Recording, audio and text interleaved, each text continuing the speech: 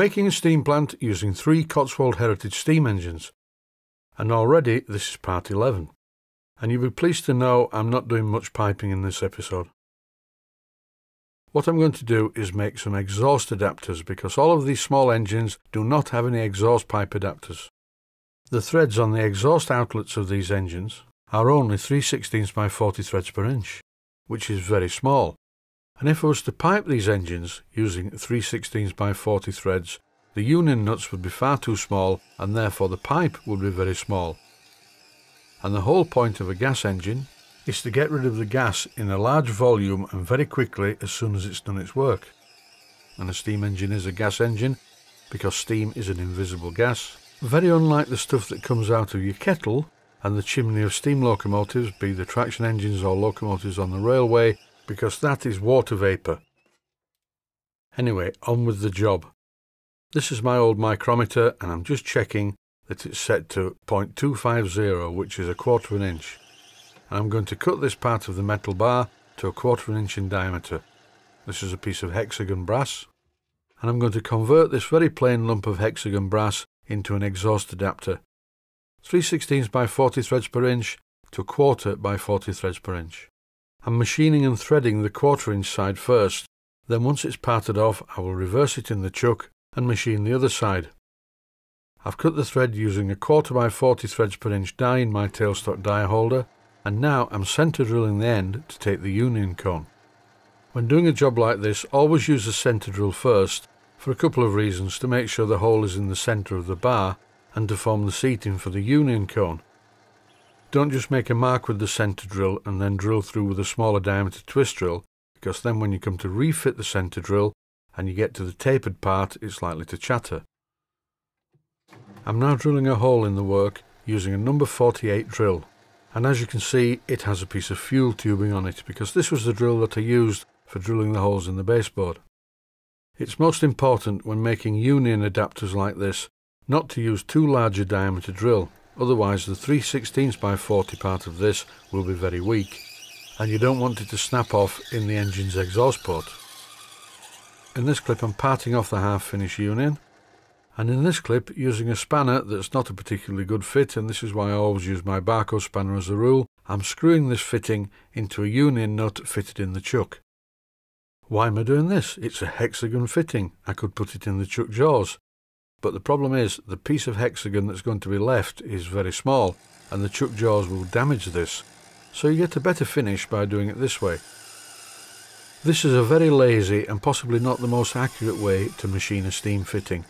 If I was a proper engineer, I would put a piece of brass hexagon in the chuck, I would drill it tapping size for 1/4 by 40, then I would thread the piece of hexagon bar in the chuck 1/4 by 40 threads per inch, and then I would screw my fitting into that.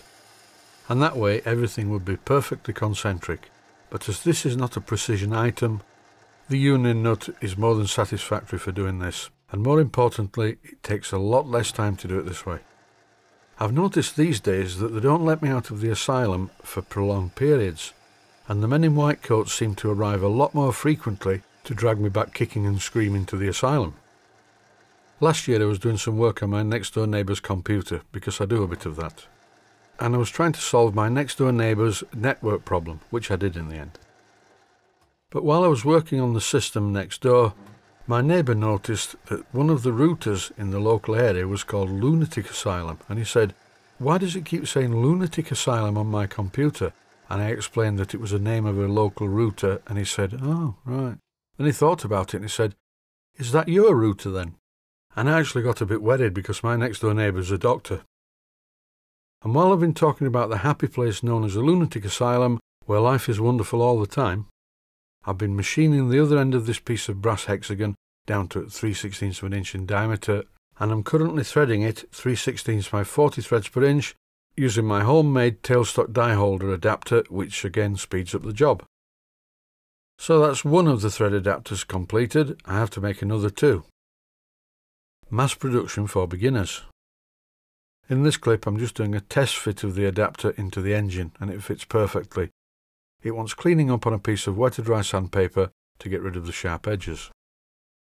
I'm really sorry about this, but after that mass production I was in the mood for a bit more piping, so pipe the water pump into the system.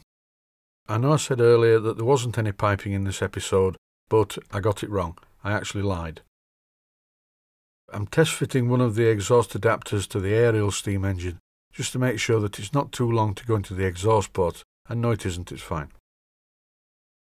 Oh dear, where's the Perseus gone? It's evaporated. This is the exhaust adapter that I'm going to fit to the Perseus, but the problem is that it's not in a good place. The union adapter fits, but then the nut doesn't want to go on. I'm quite puzzled as to why these three engines don't have exhaust fittings in the first place. But never mind, I'll make my own. This is my answer to the exhaust fitting for the Perseus. This is a PM Research 90-degree elbow, and I had to re-tap the thread to make it compatible with all my 4x40 fittings. This part of the job wasn't planned, but in order to fit the exhaust adapter to the engine, it has to come apart. I just remove the cylinder from the bed plate. Then with the help of some Loctite 542 and a copper shim washer, I rotate the part into the correct orientation. So now the engine has an exhaust outlet which is very easy to connect a pipe to and disconnect a pipe from.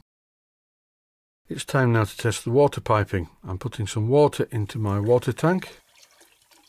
I replace the aluminium cap and then it's over to the hand pump. And by vigorously pumping the handle on the hand pump, the water is slowly pumped out of the water tank and into the boiler. This is a nice touch on this hand pump. There's a lubrication point on the top of it, so I thought it was a good time to apply some oil, and then it was back to the pumping.